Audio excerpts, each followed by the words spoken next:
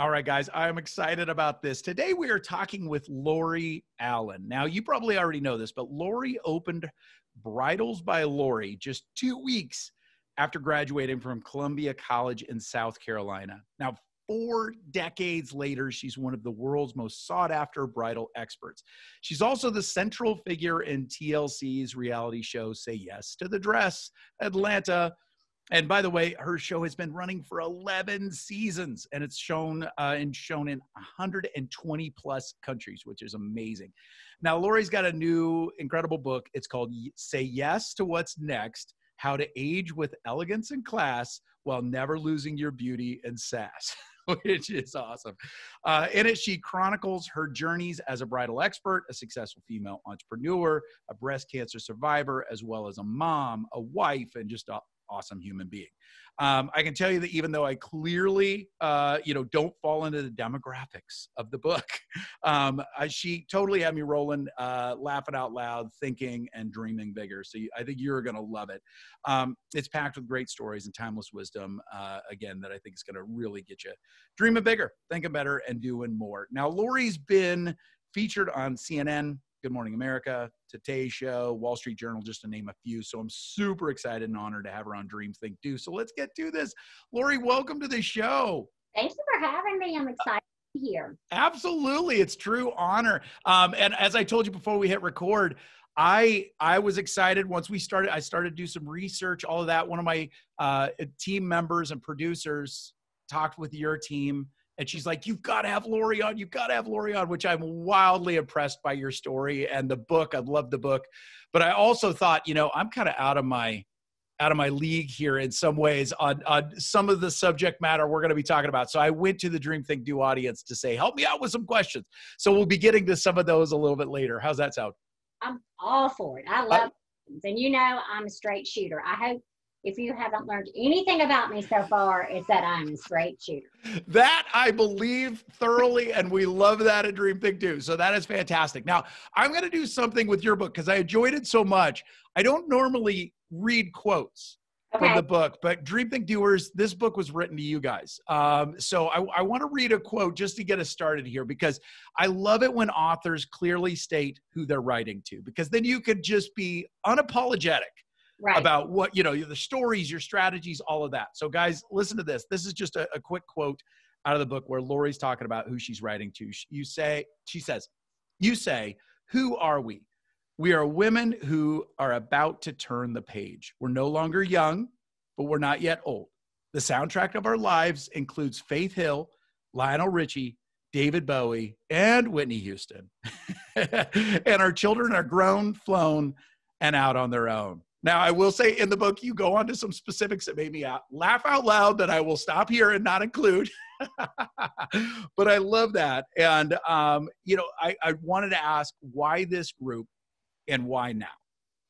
I feel like that this group is a tribe of women, which I'm right in the middle of, which I just 61. Amazing. Is a tribe of women that is just pushed by the wayside. Yep. And I'm tired of it. I have been like motivating and helping women. And I know this sounds crazy, but in the bridal shop and on television, but in the bridal shop for 40 years and on television for 10. And I'm like, you look great, and giving them confidence in this world. But when it comes to the mother of the bride and the mother of the groom, okay? Yeah. She has lost her confidence. Yeah. I see it over and over and over again. And she's lost herself in this. And she's the one that really needs the book, not the bride. She's got her whole future ahead of us. Right. The mother of the bride and the mother of the groom is the one that needs reaching out to. And she's herself on the back burner. I love that. I love that because that's, again, you're with your career, but also with the TV show, you really do have a very special vantage point where you get to see the whole room, right? And you're right, like the parents, the mom, the dad. And I know you wrote this primarily to women, but I thoroughly enjoyed it. I just turned 50. So I'll just say I just turned 50. I thoroughly enjoyed it. I'm like, hey, I'm going to sneak in here too. But it really is. It's to those folks that I think sometimes, the world tells them this, or they just start to believe it, that it's like, you know what? I'm closer to the end than the beginning, so I might as well start shutting down now. I just feel, yeah, exactly. And I feel like that, I look at life and I talk about this in the book as a cookie, and because I like cookies, and I look at Who it, does it? big Who old, does it? here's what I would look at it as. This big old chocolate chip cookie. So when you're getting past 50 and into the 60s, there's about a quarter of this cookie left. Yep. Are you going to let it just disintegrate? Are you going to enjoy it down to the last morsel? Yep. Are you going to do something with this last quarter of your life? And I feel like, going and, although I like to sit on the beach, but going and sitting on the beach for the last quarter of my life, just the whole time, that didn't happen. Right. Too much to offer to this world. We're smart women. And, many of us have worked and given and given and given to our children. And it's our turn now. Yep. Thoroughly agree. I love that. And I do agree with you. I think you talk in the book that, although you start to see some pendulum swings within the media, for the most part, there's not a lot of heroes in this group, that are featured, that are spotlighted in this group. So you kind of have to stand out and be your own hero. You have to band together and find that tribe. We need to start meeting together and motivating each other and lifting each other up. And there's very few women to look up to in this age group now. And we're 40 million strong. Right. And we have such a huge, huge population of smart and educated women that nobody is, even the advertisers. I don't know if you've noticed on television, but if they're like gearing towards us, she's in a sweater or no. Right. Rocker, number 2, no. That's right. She's like getting her walker or the bathtub that opens or whatever. No. Right. On. I love it. Way better and way stronger than that and way smarter than that. I agree. And it's that whole thing. And I think whether it's, 40, 50, 60, 70, 80 for crying out loud, it's there. You've got more. If you're listening to this, you got more to do. Right? There's more you can do in the world. You've got more to give. You got more to share. And I don't think it's any accident anybody's listening to you right now. So this is perfect. Thank you. Yeah. 86 has still so much to share with us, and I want us to feel that way always. She doesn't get up in the morning and go, oh, I'm so old and this is hurting and that's hurting and da-da-da. I'm sure it is, but we don't hear all about it, I love it. Because she wants to embrace her life. And that's what we have to do. I love that. Okay, I'm going to quote you again. Are you ready? Is this a little surreal to have somebody quote you? But I love these. Again, guys, you're going to love this. This is like a dream, think, do mantra. So later in the book, you reference the cookie in this quote. So we're going to tie in the cookie because I'm hungry apparently too. So I love that. All right. You said you're defining the what's next movement. Okay. You say the what's next movement is dedicated to all of us who refuse to accept the idea that we no longer matter. We've got so much to offer, so much life left to live. It might be very different life than the one we've been living. A new chapter is on the horizon. We have big plans, or we should have big plans, but only if we make them. It's our time. It's our turn. Let's talk about making the most of what's left of that cookie. Now that's a dream, think, do battle cry.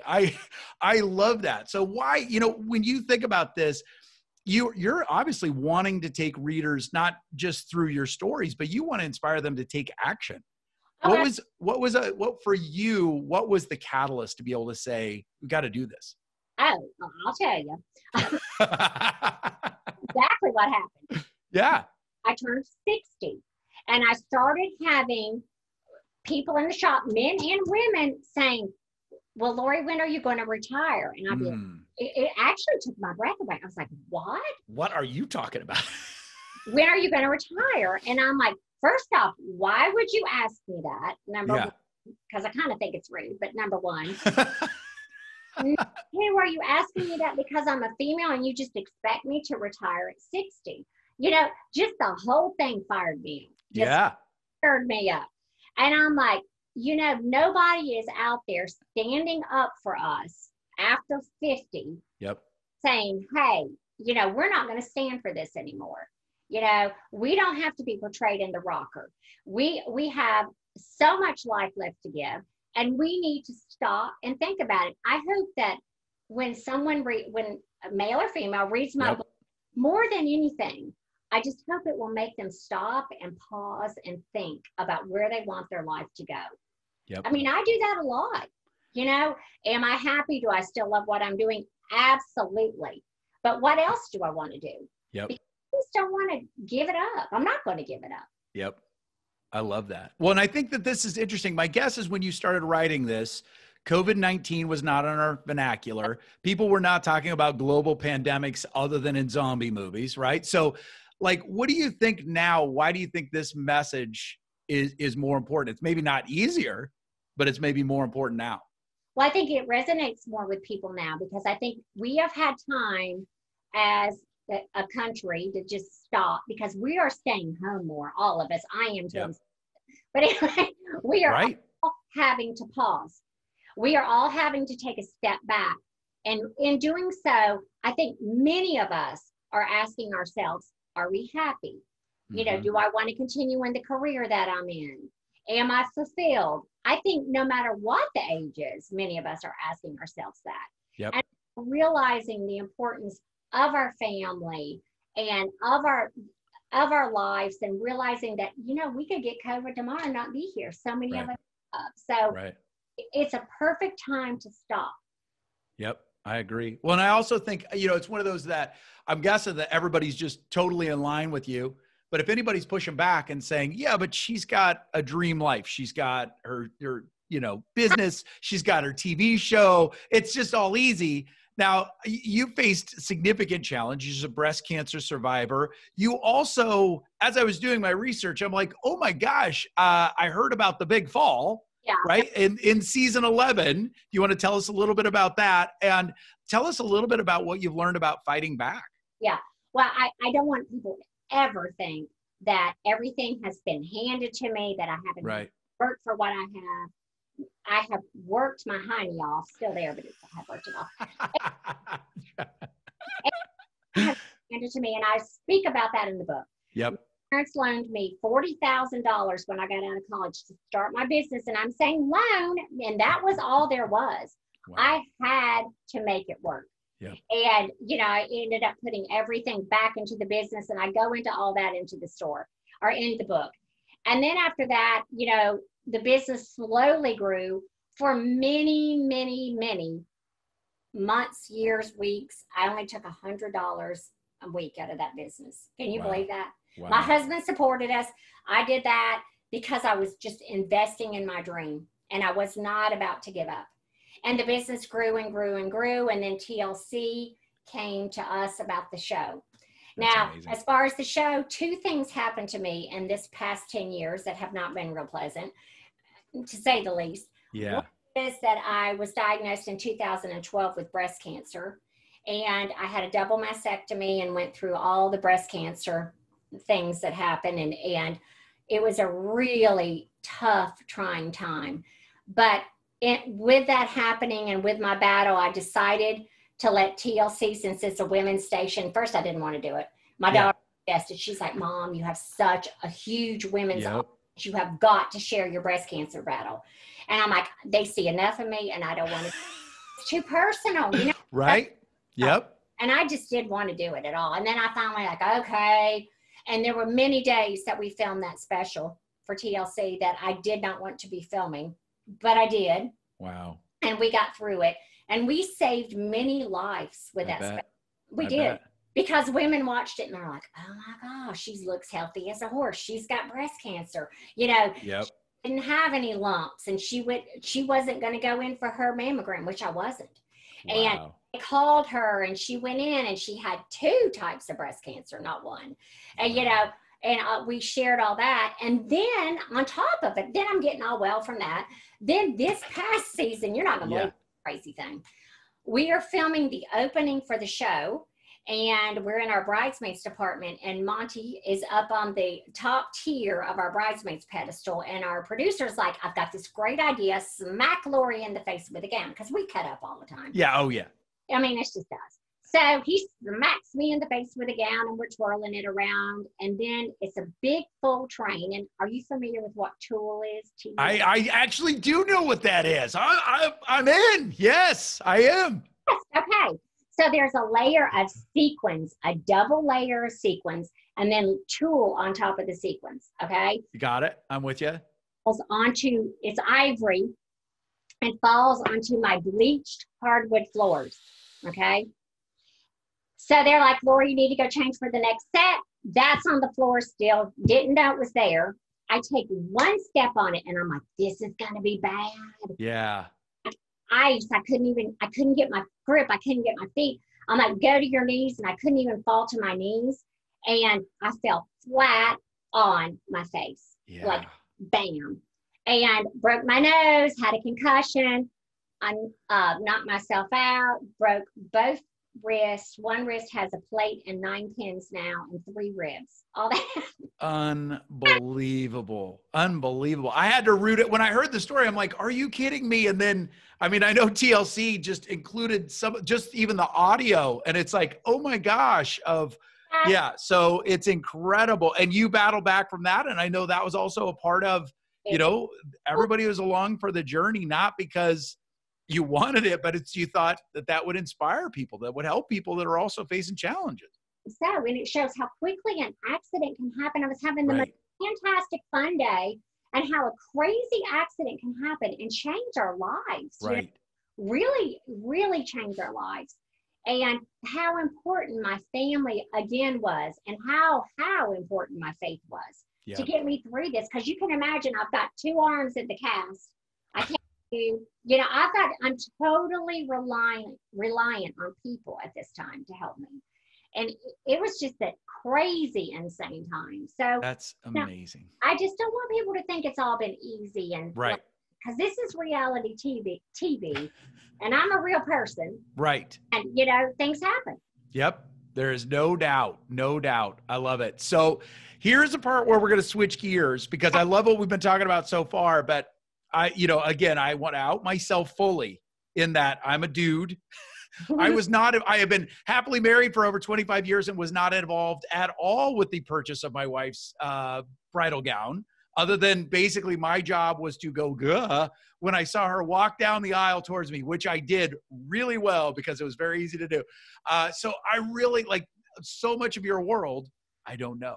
But apparently a lot of Dream Think Doers know your world. They know you. They love you. So I said, hey guys, what would you want to ask Lori? And oh my gosh, the questions flooded in and we got some good ones. So if you're okay with that, we're going to go a little rapid fire on some of these questions. Yeah, fun. Okay, cool. So a number of them, you already mentioned Monty, which is Monty Durham, your fashion director at Bridals by Lori, right? Is that correct title? Awesome. Good. Correct. Yeah, right on. Hey, try to do the research, right? Okay, so you and Monty, I have watched some of the videos. You guys are hilarious together. Obviously, family, all of that. A lot of people wondered about you guys as far as just great chemistry. We love them. They are so funny. Marilyn Feakin, longtime Dream Think Doer, and also my aunt, full disclosure. She was the first one to comment, like, woo.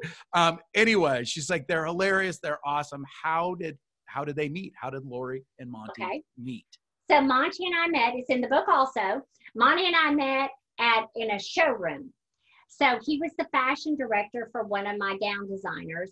And I looked over at him and I thought, I need to know him. I mean, his hair is back in this ponytail. He has on this Nehru jacket, this long beaded thing. And I mean, he just was so elegant. And I'm like, I need to know him. He's going to be Who is this guy? Yeah. That's right. I love it. To people sometimes. I don't think he's drawn to me, but I was drawn to him. I said, hi, Lori from Bridals by Lori in Atlanta. And I said, I'm having a fashion show. Now, he doesn't quite word it like this, but I said, I'm having a fashion show in a couple of weeks. Would you come down? And he said, I bossed him around and said he was. So he goes back, said, who is that blonde? She is so bossy. And I wasn't that bossy. And he said, and I'm not going to Atlanta. Well, needless to say, he was in Atlanta in 2 weeks. That's hilarious. I have a sense about you. You get things done. You find a way to get things done. I do. I get things done. And when he very first came down, he's very reserved. And I'm like, oh, there's more to him. So I take him to dinner and we laughed all night. And I realized that we have so much in common. So much in common. And, it just goes to show you don't close the door to the wide, vast array of friends you can have. Yeah. And Monty actually became, besides my husband, my very best friend. Yeah. And we talk 5, 6, 7 times a day. And it's usually not about work. It's about everything in the world. And he actually now is the godparent to both of my granddaughters. So he's family now. That's there is no doubt. That is awesome. And for anybody that hasn't seen the show, just go on YouTube and watch, because it's just for you guys, and the dynamic just between you two is totally worth it. So I love it. All right. So Sarah Holcomb, she yelled with 17 different exclamation points, "I'm so jealous. I want to talk with her." She said that they seem like they have so much fun. I'm curious, is there one bride that's left a lasting impact, which maybe is unfair? So maybe, one of the brides that has left a lasting impact, and if so, why? To me, now we've had so many brides that just had such beautiful, beautiful stories. And I've seriously had to pinch my hand and my leg to just get through filming it and not cry and boo-hoo and lay out on the runway. But one was Hope and Steve. And it was like during season 2, and they became, Steve found out that he had ALS about 2 weeks before they got engaged. Oh, wow. Yeah. And such a wonderful young man, and so sweet. And she didn't back down one bit. Her courage through all this, and they got engaged, got married, had this beautiful wedding, and he lived many years. He recently passed away. But just her will, she actually, I think, willed him to live longer to be with her. It was such a beautiful, moving love story. It really was. I bet. And to be there, right, especially in such important moments, right? But to be right there with them, and that's incredible. What a vantage point. Oh, my goodness. I just think back on it still and get chills. I bet. Okay, next one. You're doing great with these. Holy cow. Boom, boom, rapid fire. I love it. Okay, so Stephanie French asked one that everybody's like, yes, ask this. So she said, I'd love to know how she helps brides cope when they're having a difficult time, whether it's not finding the dress or dealing with difficult family members, which you guys have had more than your fair share of. Perhaps it's missing a family member who couldn't be there on a special day, or just dealing with general wedding anxiety. Lori's seen plenty of clients that are carrying baggage, and she has such a great way with them. I think those skills could really be helpful for many of us during these tumultuous times. What does she recommend, and can she share a story? I think communication has been my key, because first off, I'm a talker and I love to talk, and I'm so interested in people. I mean, they'll be like, Lori, can you be quiet so we can get this filmed? Because I want to know where she's from and who her family is and who her mama is. And I want to know it all. Yeah. And it really does help me, and I bet it does. And you can kind of figure out what's bothering them by just discussing and open lines of communication. And I feel like that now, more than ever, we need to keep open lines of communication. A lot of people are depressed. I'm seeing it coming in the store. They're not getting out as much. They're not having as much fun and playing, and they're depressed. And more than ever, we need to keep those lines of communication open. Now, as far as the mama that's angry, sometimes I have to pull her to the side. And I'm like, Mama, you need to calm it down, girl. Not a Southern way. But, hey, that drawl helps. I would imagine it just allows you to deliver what you need to deliver. I love it. I'll have to say, you need to just calm it down. She's really nervous, and you're saying da-da-da, like her honey's looking big in that dress, and she doesn't think so. So you need to calm it down. That's right. Or you're going to miss this moment and maybe miss your daughter for the rest of her life, right? Like, these are important moments. For this. She may never forgive you. That is how important this shopping experience is. I know it really is a dress. I get that. I'm smart. I understand that it's just a dress. But it is the family and the core of people that she's bringing with her, agreeing with her on this next step of her life. That's what the show's about. So when they agree and say, yes, honey, that's perfect, that's it, then, I mean, it's just like the skies in heaven open, and it's like, Exactly right. And you know when you see it. Yeah, absolutely. And I love that. Communication, it's so interesting. And even before we hit record, I think, we were talking about even how masks are kind of changing the way that we're communicating, that normally we would be able to communicate with a smile or, with that look that says, hey, we're in this together. But because we've got masks on, we're not able to see that as much. So we've got to communicate with our words, even more. So I think I couldn't agree with you more. It's so important right now. Or your eyes, if you haven't had a Botox. Right. Some people with a Botox, and you can't even tell if they're smiling with their eyes. You got to remember. I just feel like right now that, and I think we need to be conscious of this, that people are not looking each other in the eye, and it's making us feel more lonely. I mean, I understand the mask. I wear it too. I'm a breast cancer survivor. You bet I'm wearing that mask. Right. My immune system is terrible. So, I still look people in the eye and I talk to them. Now, I may have to say it 3 times because have you noticed that people can't hear as well with the mask on? It's very true. It's very true. That's everybody, whether you had bad hearing before this started or not. It's just more difficult. So you have to be more intentional with the speaking and the listening, right? Exactly. I mean, just life is just different right now and we have to figure it out. But I think we're all doing well. We're just, I just feel like people right now are just like uncertain. There's a lot of uncertainty in the world. Yep. And, a lot of this will help us as far as keeping our attitude and our head in line.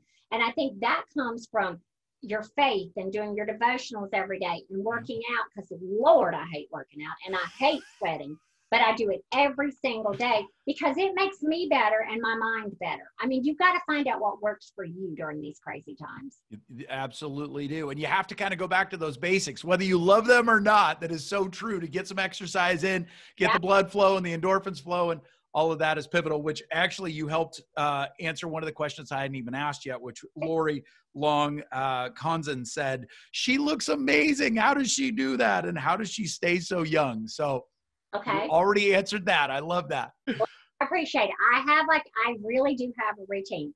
Every day I get up and I have a puppy. Well, she's 2 now, a Bichon. That's still a puppy. 2 is still a puppy. Yeah. It's a March hare. It actually did. I have to just get her out of the room right before we started. But anyway, I walk my puppy and then I work out and then I do my devotional because I got to have, not only do I want to set my body right, I want to set my mind right. Yep. And I think with doing all that, it just helps me so much, so much to just get through the day. And you look better and you feel better. Yep. And then it also gives you confidence. And, confidence is everything. Yep.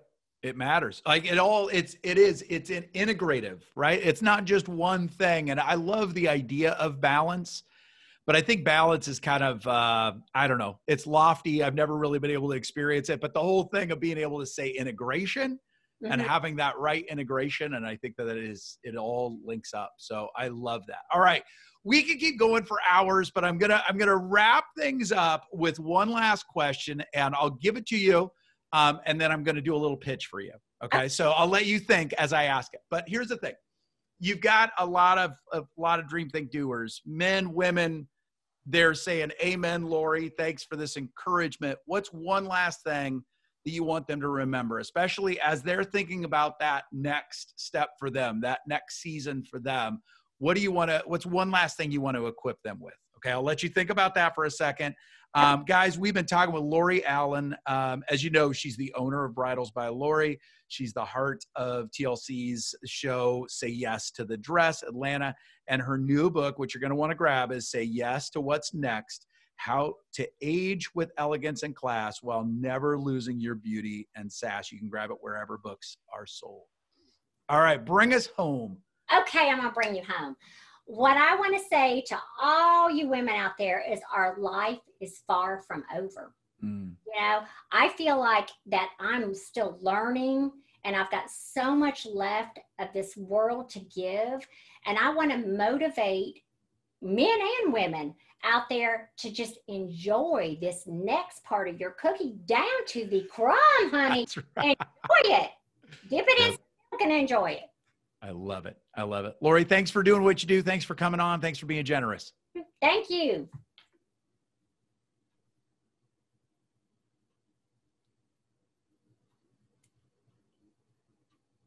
All right, guys, welcome back to a bonus episode of Dream Think Do.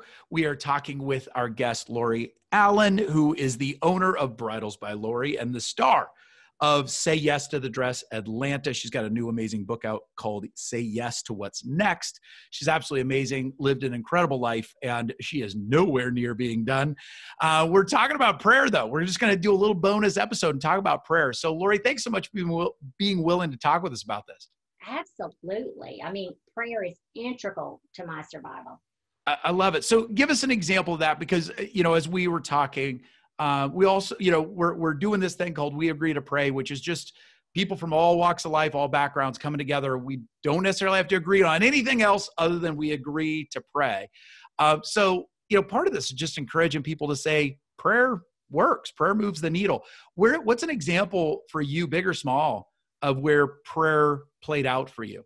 Well, many times I have prayed for my parents because I've got elderly parents, and that's a big factor in the book, and prayed for their health and prayed for me to have strength to guide them. And I can definitely see where I'm calmer around my parents, and I can guide them better after I pray. It helps me set my head. But then there's been times when I have had really more tragic things happen, like breast cancer. Yeah. And I didn't want to be, this was really important to me, Mitch, not to be a big weenie and go, oh my gosh, I've got breast cancer. Well, you would totally deserve to be complaining. I mean, don't get me wrong. You would totally have the pass to complain, but I love that you had that goal. I did not. That was very important to me. And I'm like, God, please give me the strength to get through this, number one. And number two, to be strong and to inspire other women, because, I'm just a regular working woman. I am big mouth. And to help me to be strong. And I found this inner strength when I had breast cancer that I absolutely did not know I had. And I did not discuss it every day with people. Sure. If people asked me about it, of course I would, talk about it. But it did not consume me and be my entire life. And then I knew in my head and through my prayers that I was going to get through this. And then once that 1 year journey, because breast cancer usually takes a year out of your life. And once that 1 year journey was up, I had this peace about me that I was going to be okay, Wow. And I think this praying and my faith really helped me get through this time. I did. No, it did. I couldn't have done it. That's amazing. I love that. Thank you so much for sharing that. And if you're okay with it, in our full interview, we talked a little bit about your routine, but I'd love to, if you have a second, I'd love to talk the mechanics. Like sometimes I think people think, all right, prayer only works if I can go, pray on top of a mountaintop in perfect weather. And it took 4 hours to get there. It's like, but I know that it's a integral part of your everyday. So what does it look like for you when Lori Allen prays? What does that look like? Oh, I'm praying on the treadmill. I am on the treadmill. Yeah, amen. I love it. Pray without ceasing means treadmills for sure. And commuting, right? I'm praying when I'm walking my dog. I talk to God all day long. Please give me strength to get through this. It's not a set thing every day. I do a devotional every morning, and I read my Bible in the evening, but I'm praying and talking to God always, all the time. If I need him, he's there for me. And he probably gets sick of me, actually. I doubt it. I can't imagine anybody getting sick of you, especially God. So I love that. I love that. So let's wrap this up, but we'll ask, because you have gone through significant challenges. Obviously a 40-year plus entrepreneur. I mean, we could probably write 800-page book on that alone, the challenges that have come with that.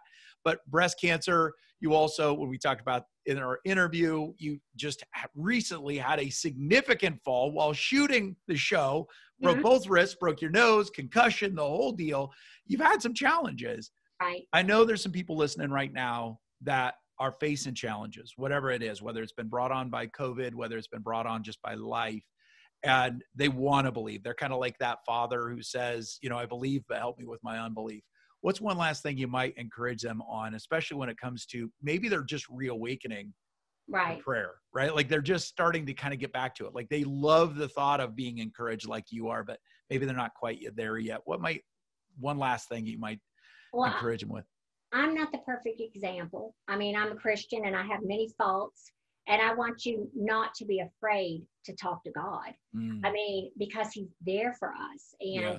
you fear not. How many times is that in the Bible? I think 365 times. More than anything else, more than any other phrase, right? Yeah. And so, you know, God doesn't promise us that life's going to be a bed of roses, but he's going to be there for us. Yeah. And he has been there for me always. Do not be afraid. Do not be afraid. I'm not perfect. I never would say I'm perfect. No way.